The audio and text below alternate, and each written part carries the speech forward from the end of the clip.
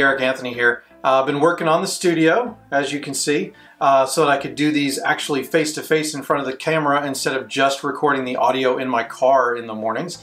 It's been working pretty well. I've liked the following that started to build on it, so that's great. But wanted to come to you today and talk about a conversation that I saw on Facebook the other day, and it was about whether or not you should put pricing on your website. And I think it really goes both ways. I mean, there's 50-50, the people who think you should, the people who think you shouldn't. And I think there's really good reasons on both sides of the fence as to why you should or why you shouldn't. It's also following a very interesting conversation in marketing in general these days of whether or not you should have pricing on your website or not. And I think what we're starting to see is a lot of your SaaS companies and your more progressive companies when it comes to marketing are putting pricing on their website. Now they're putting simplified pricing on their website, so it's very easy and it's not complicated, but it gives the idea or the customer the idea of what they might expect rather than an exact number maybe. Now for some SaaS software applications, it's very cut and dry.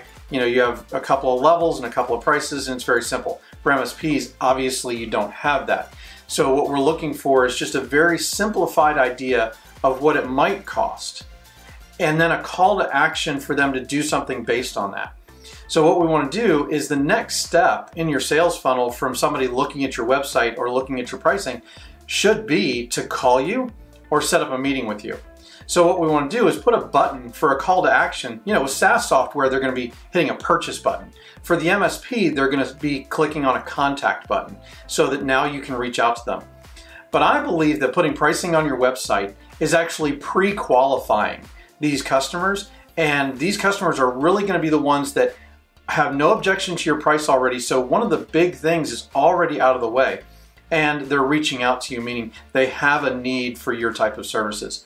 So I want to know if anybody has actually tried this and see how it works, and give me your thoughts, give me your ideas. I want to hear both sides as to, you know, why you don't put pricing on your website and why you do put pricing on your website, and then maybe I can do a more in-depth video and kind of explain the pros and cons to both sides and let you guys make a decision for yourselves.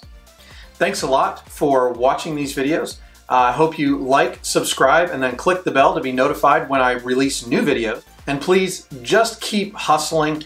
This MSP model really does have great potential. Whether you're a born tech or a born business person, both of them have their advantages. Let's crush this thing. See ya.